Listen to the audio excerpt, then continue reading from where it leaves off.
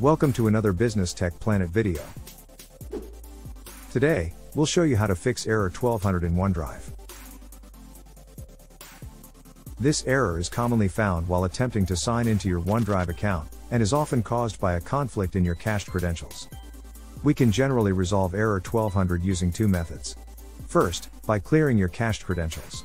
Or, secondly, by performing a clean boot in Windows.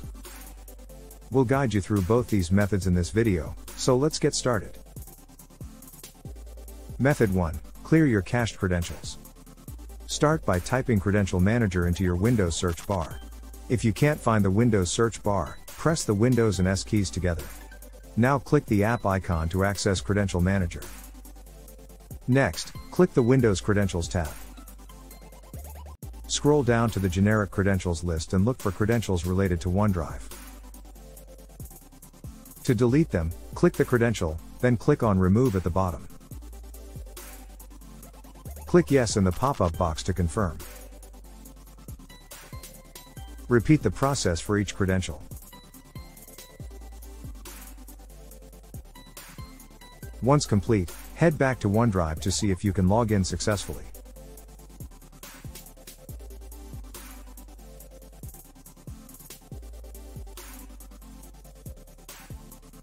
Great! We now have access to our OneDrive account. Method 2. Perform a clean boot in Windows.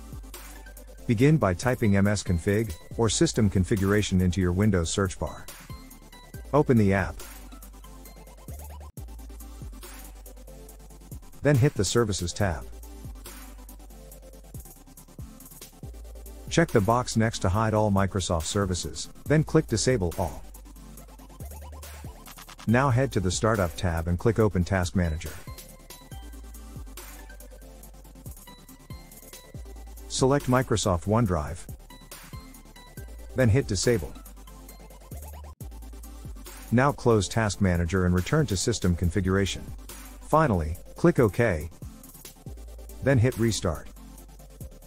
You can now restart Windows in a clean boot environment. That's all for this video. We hope these methods resolved error 1200.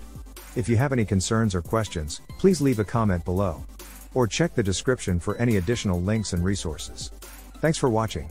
And don't forget to subscribe for more Microsoft videos.